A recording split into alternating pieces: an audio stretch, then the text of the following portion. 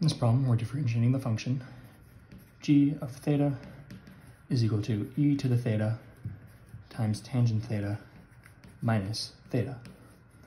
So we have two things being multiplied by each other where we have to find the derivatives of each one, so we're going to use the chain rule.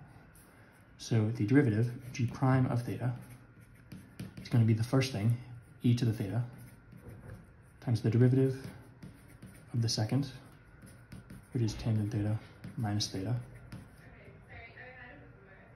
And then we are going to add that to the derivative of the first, e to the theta, times the second, tangent theta minus theta. So we have e to the theta. The derivative of tangent theta is secant squared theta, minus the derivative of theta is just 1, it's a linear term, plus the derivative of e to the theta is just e to the theta, times tangent theta minus theta. This is equal to, just distributing out, we have e to the theta secant squared theta minus e to the theta plus e to the theta tangent theta minus theta e to the theta.